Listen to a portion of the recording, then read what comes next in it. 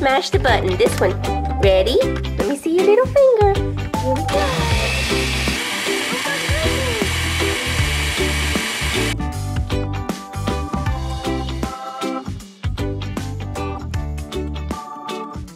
It's a crepes for breakfast kind of day. Yeah. So I've got the crepe mixture over here in the blender. I'm gonna bring it over here so I can get it better. And I'm using my 1/4 of a cup measuring cup. Got some butter melted in there. And we just pour it in. I'm very excited about this. I didn't end up making these over the weekend like I was going to. So today is the day. Manly's already up. He's over there having a yogurt right now. I've got him on a cartoon. It feels like a Saturday. It's not Saturday, but it's summer. Inspector Gadget. He calls it dun dun dun because you know the song goes dun dun dun dun dun. Inspector Gadget. Yeah, you know. It's sticky. It's okay. I'll get it. What is this? Cover. Is it good? Mmm. It's good? Is it good? You want a Nana too? I had to come get his high chair. We left it out here on the porch. We were out here having a snack last night and I forgot to bring his chair back in.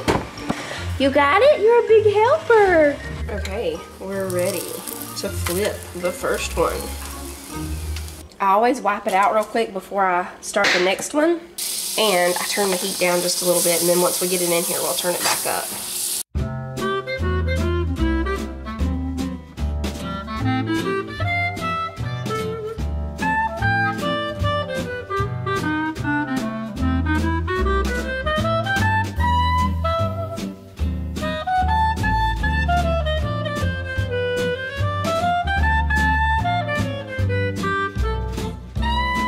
Okay, while the crepes are cooking, we're gonna go ahead and make some homemade whipped cream. I thought I kept that sugar out. I must have put it back up. I did.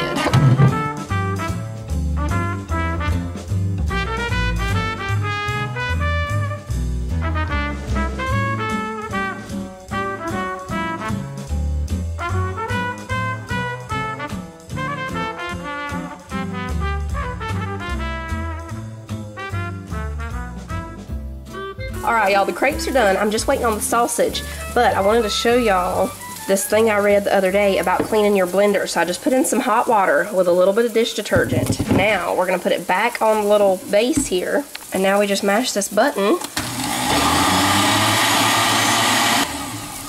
Now we just rinse it with hot water and we'll see if it's clean. If it is, that is wonderful because I actually hate washing the blender.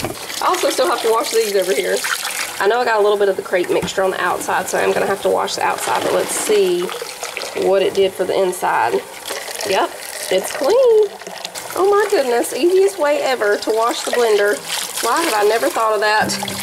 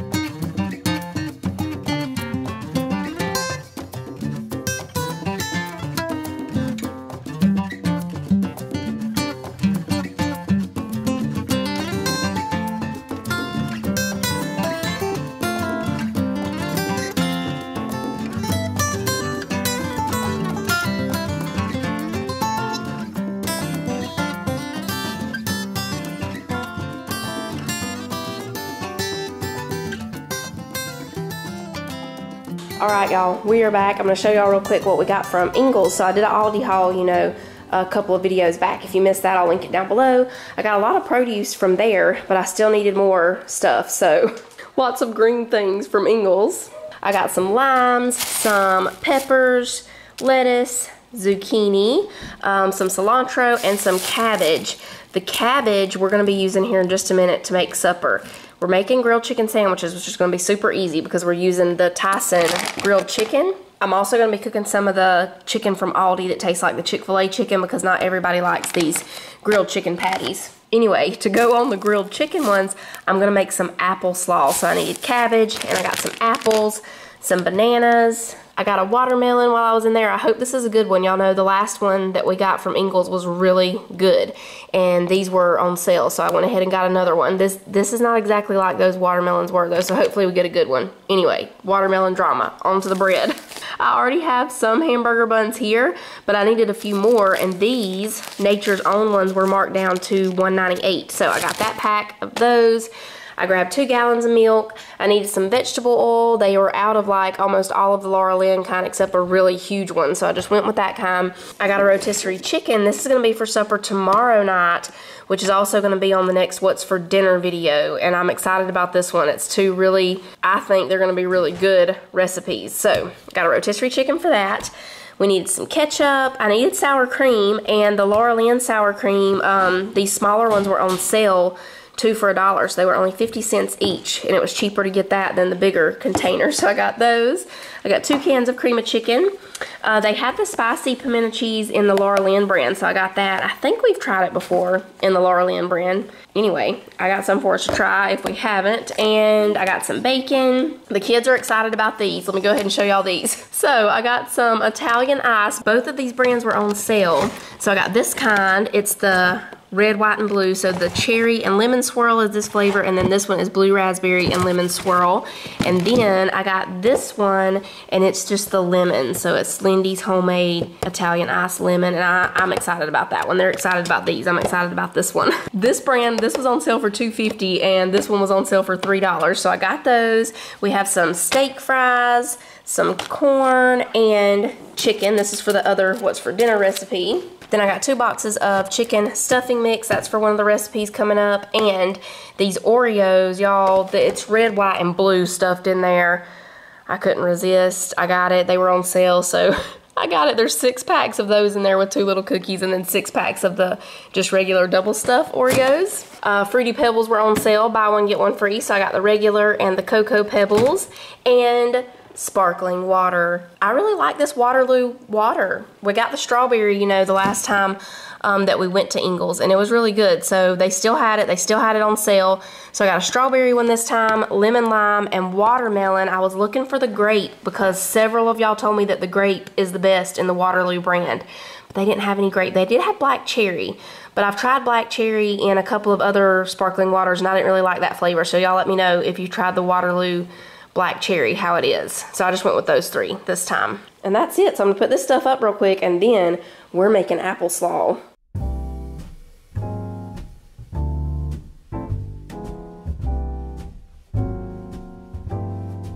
Okay, y'all, here we go. We're gonna shred up this cabbage.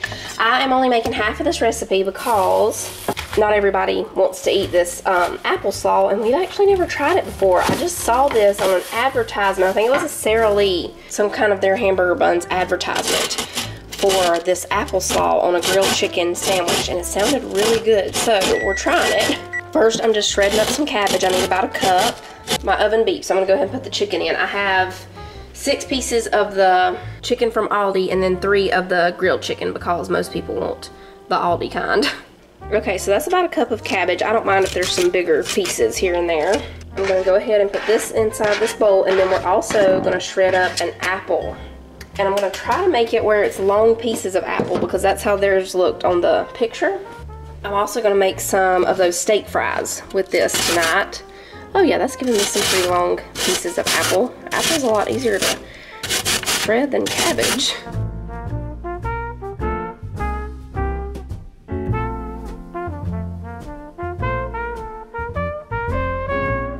Now we put our apple in here with the cabbage. So I'm just gonna mix this together. Once again, I probably need that bigger bowl. I so thought this was gonna be just fine for this since I was only doing half of the recipe, but I don't know. I'm sorry, little bowl. Every time I want to use you, I normally have to switch it out. Okay, so I'm putting in about a 1/4 of a cup of mayonnaise. You could also use Greek yogurt for this part, it said.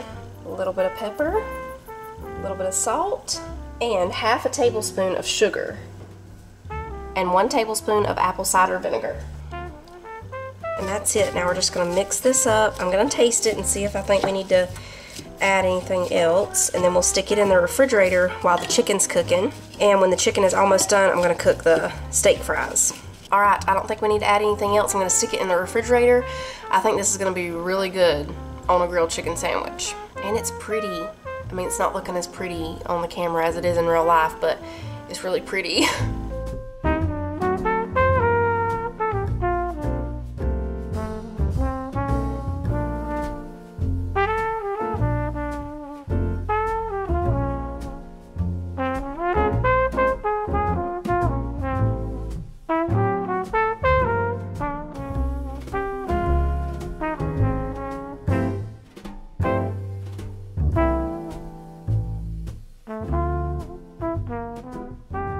Okay, y'all, the apple slaw with that grilled chicken is very good. I don't think I would eat that slaw like as a side dish, but on the sandwich with the grilled chicken, it is amazing. Like the tastes just go together. Like peanut butter and jelly, bread and butter. Chocolate and biscuits.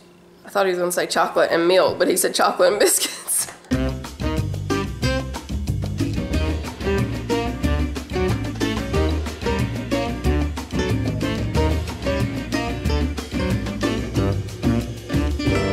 It's a firefly catching night again. Look at all of them. It reminds me of, was it Robin Hood? Oh my goodness, do y'all see all of those? That's amazing.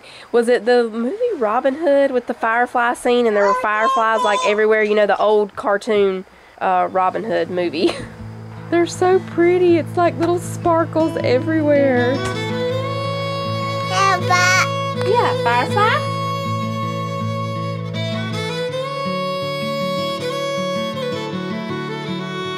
Grazie,